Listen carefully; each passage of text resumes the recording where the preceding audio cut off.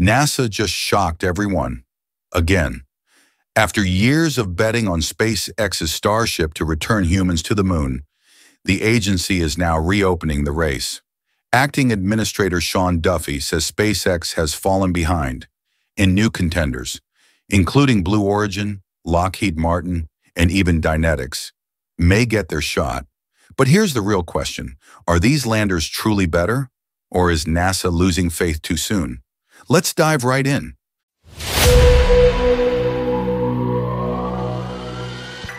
When NASA announced it was reopening the competition for a new lunar lander, it sent shockwaves through the entire aerospace world. For months, everyone believed SpaceX's Starship HLS was the undeniable path to the moon, the crown jewel of the Artemis program. But now Acting Administrator Sean Duffy says SpaceX has fallen behind, and NASA will allow new players to join the race. At first glance, it sounds like a simple decision, one meant to ensure progress. But behind that announcement lies a complex mix of politics, pressure, and priorities that could reshape America's return to the moon. Because the truth is, this isn't just a delay problem, it's a confidence test. Not only for SpaceX, but for NASA itself. NASA's concern is clear. Deadlines are closing in fast.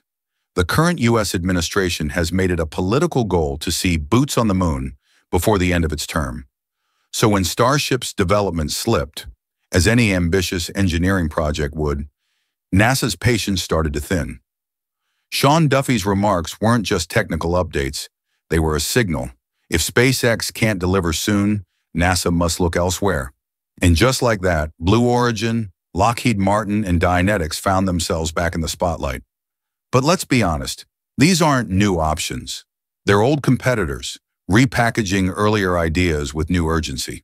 So the real question is, can any of them actually outperform Starship, or is NASA trying to buy time and political cover? If anyone can claim deep roots with NASA, it's Lockheed Martin.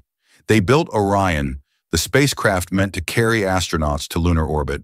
And long before SpaceX entered the scene, Lockheed had quietly proposed a single-stage, fully reusable lunar lander, designed for the Gateway Station. That design can carry 4 astronauts, stay on the moon for 2 weeks, and return without refueling. Its propulsion system relies on RL-10 derived engines burning liquid hydrogen and oxygen, efficient, proven, and safe. In many ways, it represents a cautious engineer's approach, steady, familiar, and technically achievable. But there's one major issue: scale. Lockheed's lander carries only 1 ton of payload. That's scientific gear, maybe a small rover. Meanwhile, Starship can deliver over 100 tons. That's not just a lander, it's a mobile lunar base. So while Lockheed's design is solid, it belongs to an earlier era of exploration, not the future NASA originally promised. Still, Lockheed's re-entry into the race raises eyebrows. It suggests that NASA may be prioritizing reliability and political optics over raw capability. Then comes Dynetics, a smaller but fiercely ambitious player. Their concept, the Alpaca lander, looks nothing like Starship or Blue Origin's Blue Moon. It's compact, wide, and close to the ground, meaning astronauts can step directly onto the lunar surface without ladders or platforms. That practical design is appealing. But practicality alone doesn't win contracts. Dynetics' proposal faced serious hurdles. NASA flagged unclear design requirements. They submitted 2 different landers with overlapping missions. Their crew compartment didn't provide enough room for suits and life support systems. And 8 critical technologies were still unproven just months before the first crewed test. So while Dynetics offered innovation, NASA saw risk. Even so, their broader vision, a commercial lunar economy, is forward-thinking. They plan to make the lander reusable, capable of carrying oxygen tanks, mining gear, or cargo for private missions. In the long term, that idea might be the seed for a real lunar economy, something NASA eventually wants. But again, there's a harsh reality. Concepts don't beat capability. And right now, only SpaceX has demonstrated hardware that actually flies, lands, and can be scaled. Despite the political drama, Starship remains the most advanced and most misunderstood spacecraft in history. Yes, the delays are real, but they're development delays, not design failures. Every test flight, even the explosive ones, teaches SpaceX how to refine its systems faster than any traditional contractor ever could. Let's look at the fundamentals. Payload, over 100 tons to the lunar surface. Refueling, in-orbit cryogenic refueling capability, a technology no one else is even close to testing. Reusability, the entire vehicle, not just parts of it, will fly again, reducing long-term costs dramatically. Engine technology, the Raptor engine, running on methane and oxygen, is one of the most powerful and efficient ever built. Production speed, SpaceX can build, test, and fly prototypes in months, something Lockheed or Dynetics can't match in years.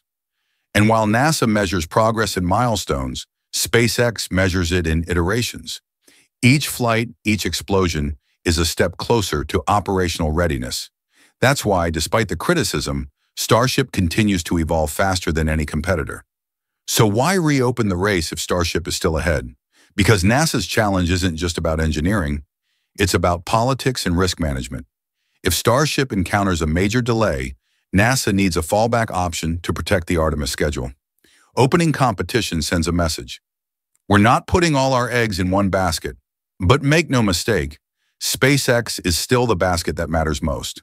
Behind closed doors, NASA officials acknowledge that Starship's potential far exceeds any rival design. Even if another company provides a short-term solution, only Starship can scale to a permanent lunar presence. It's the difference between visiting the moon and staying there. And that's the core of the debate. NASA wants to achieve a milestone. SpaceX wants to build a future. What's happening now may look like a setback, but it's actually a strategic reset. NASA is rebalancing political expectations while giving SpaceX breathing room to perfect Starship. By announcing new landers, they ease congressional pressure, yet keep SpaceX as the silent favorite. Some insiders even believe this is a calculated move to motivate SpaceX. Elon Musk thrives on competition. Every time a rival gets media attention, SpaceX responds by doubling its launch rate or revealing new breakthroughs. And it's already happening. The latest Starship test flights achieved controlled descent, engine reignition, and heat shield performance that exceeded projections. That's real, verifiable progress, not PowerPoint optimism. So while NASA keeps the stage open, SpaceX continues writing the script. The truth is, NASA's multi-contractor approach isn't about replacing SpaceX, it's about ensuring redundancy. If one system falters, another can step in. But in the bigger picture, these new landers aren't rivals. They're supporting characters in a story already dominated by Starship. Because Starship isn't just a moon vehicle, it's a planetary system. It's designed for Mars, for refueling depots, for building infrastructure in deep space. Lockheed and Dynetics are building landers. SpaceX is building an ecosystem, and that's what makes all the difference. So as NASA reopens the gates to new contenders, the question isn't who replaces SpaceX, it's who can catch up to it. Because while others prepare proposals, SpaceX is already testing the technology that will define humanity's next century in space. That's the part NASA and the world can't ignore. And that's the real takeaway.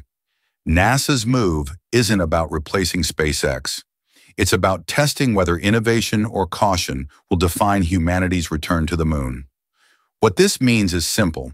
Starship remains the only system capable of turning lunar exploration into something permanent. Every delay, every test, every explosion, it's all part of progress. Because if SpaceX pulls this off, we're not just going back to the moon, we're learning how to stay there. And that changes everything. So what do you think? Is NASA making the right call by reopening the race, or should it stay all in with SpaceX? Share your thoughts in the comments. I read everyone. If you found this breakdown valuable, don't forget to like this video, subscribe to Space Hub, and turn on notifications so you never miss the next deep dive into humanity's journey beyond Earth. This is Space Hub, bringing you real insights, not hype, about the future of space. Stay inspired, and I'll see you in the next video.